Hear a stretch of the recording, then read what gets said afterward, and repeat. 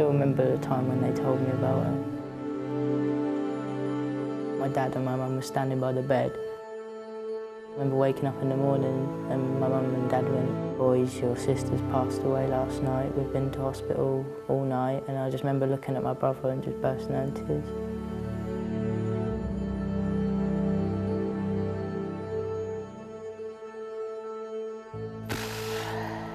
It's just left just a complete heartbroken family behind.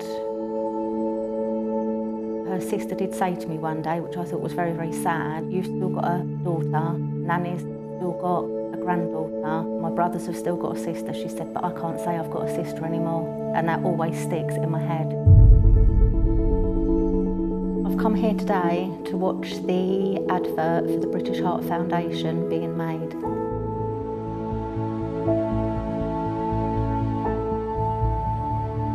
I've worked along with the Heart Foundation because I think it's the most amazing thing that the people do, raising money and everything.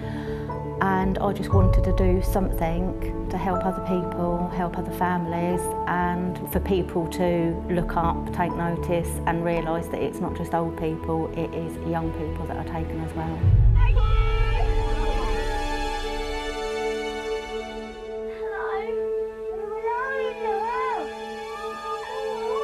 I hate heart disease because it took the life of my sister. I hate heart disease because it took the life of my 13-year-old daughter who had her life ahead of her.